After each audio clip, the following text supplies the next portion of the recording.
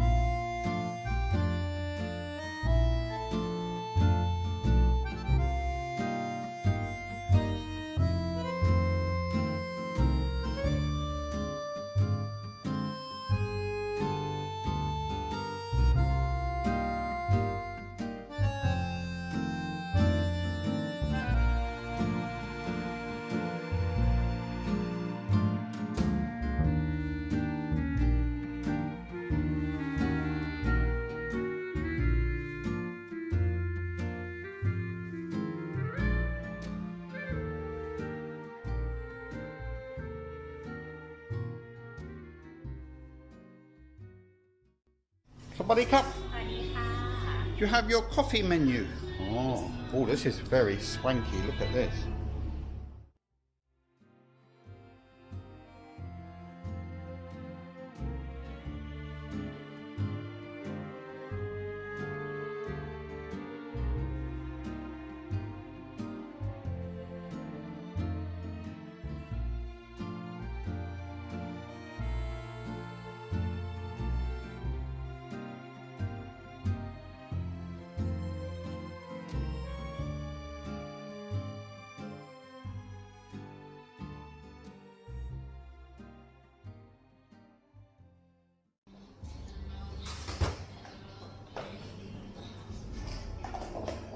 This is the cold brew experience I'm getting here.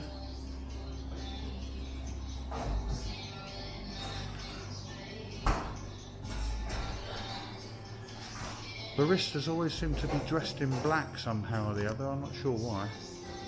I mean, coffee does come black, but it's not really black, is it? It's more like dark brown.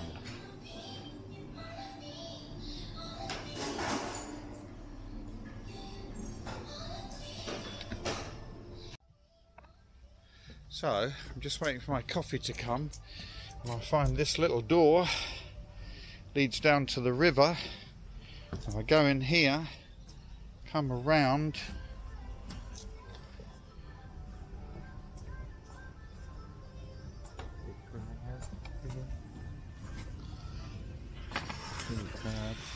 cup.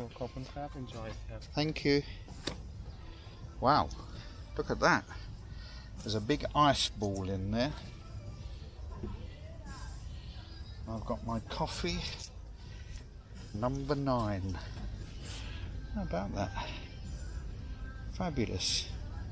And I've got this beautiful little view to take in as well. People fishing over there. Also coming.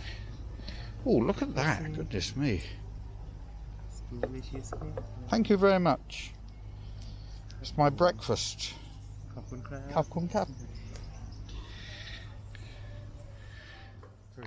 Okay, well, I think I'll shut the door, have a little bit of privacy here.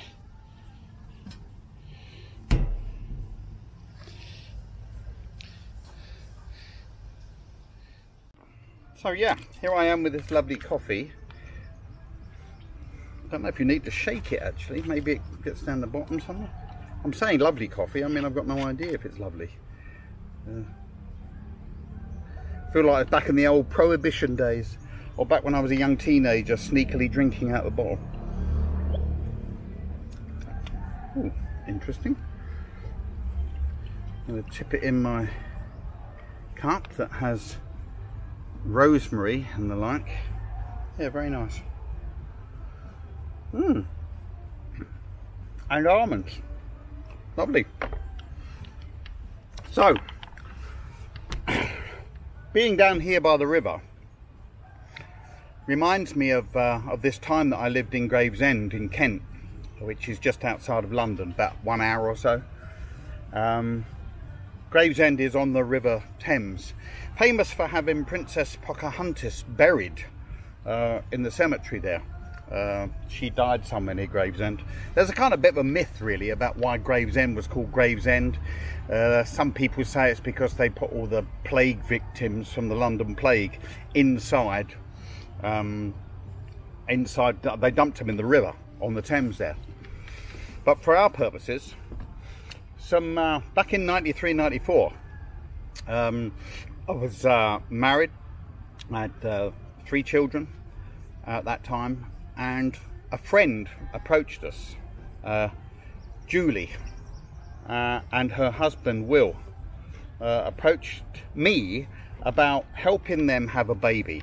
They discovered, they'd tried for a long time to have a baby, but they discovered that he had, I don't know, he was firing blanks. There was something wrong.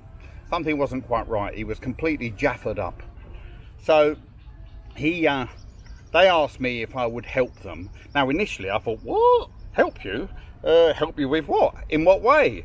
And because I thought it might mean doing the deed, you know, as it were, with Julie. And she was a lovely person, but not someone I was attracted to particularly. But rest assured, it wasn't anything like that.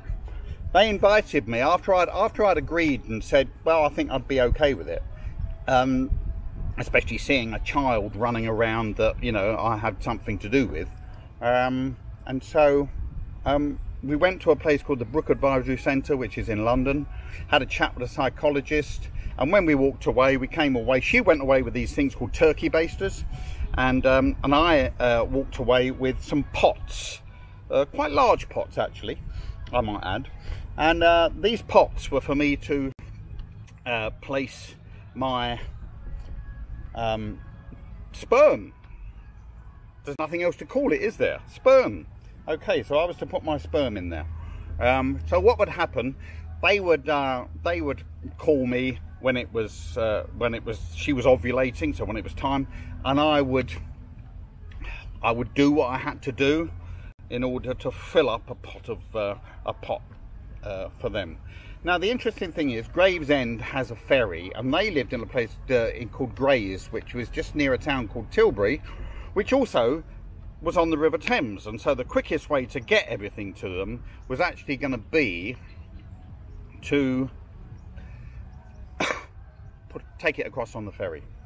So they would call me, I'd do what I had to do, and I would go down to the ferry, meet Will, hand him over the pot, and he would go off and do what he had to do.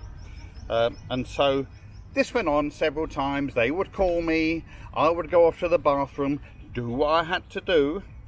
You know, it's nature, you're helping people. And after about, I don't know, 5 or 6 times of me going down to the ferry, the skipper of the ferry pulled us aside and said, right, he said, the police are onto you. I said, why? He said, I'll tell you why. He said, I won't have drug dealing on my ferry. And I said, oh, no. I said, it's not drugs. I said, it's sperm. He said, what? At that moment, a police officer, there was a lady and a man, tapped me on the shoulder and said, what's going on here? And before I could explain everything to him, he grabbed the pot off of me and took the lid off and sniffed it, and he reeled back a little bit and went, oh my God. He said, that smells like, and I said, that's because it is. And there was a bit of laughter and fun and embarrassment on everybody's side. The approximately 50 people waiting at the ferry all found this highly amusing because they watched it all unfold. And so off we went, and we carried on. That batch ruined, by the way. We carried on trying for quite some time, and now and again in the town people would come up to me and say, oh, any news yet? I saw you down at the ferry. You said, everything okay? Is she pregnant yet? And I'd say, no, not yet. And they'd go, God, well, you probably need to do it more often. Well, I was wearing myself out, to be honest. And so after about 5 months of going backwards and forwards on the ferry every time it was ovulation time, I got a phone call from Julie. And she said to me, we're really sorry, but we're going to give it up. And I said, why is that then? And she said, because, well, I don't think it's working. And Bill's beginning to feel, sorry, not Bill, Will, is beginning to feel a little uncomfortable. Will's beginning to feel a little uncomfortable with it. So I think we're going to have to stop. And I said, okay, fair enough. That's your choice. I'm happy to have helped you and tried to get this done for you.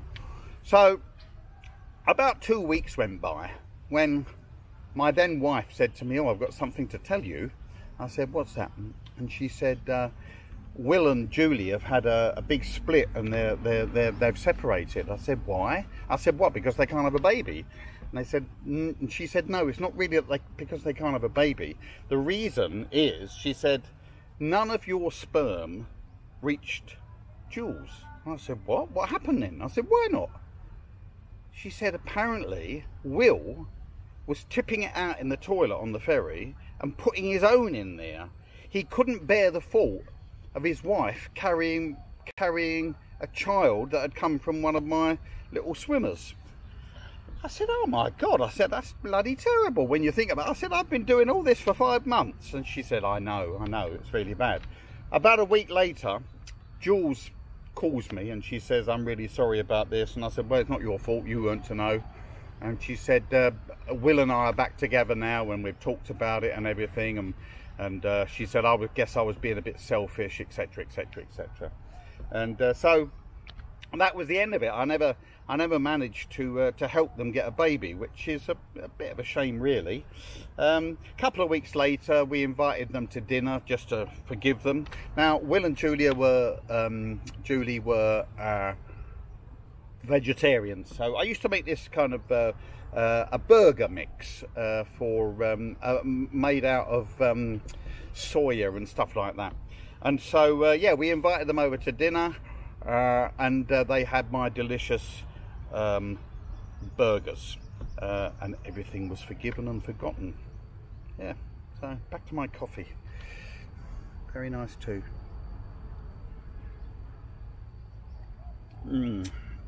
Delightful.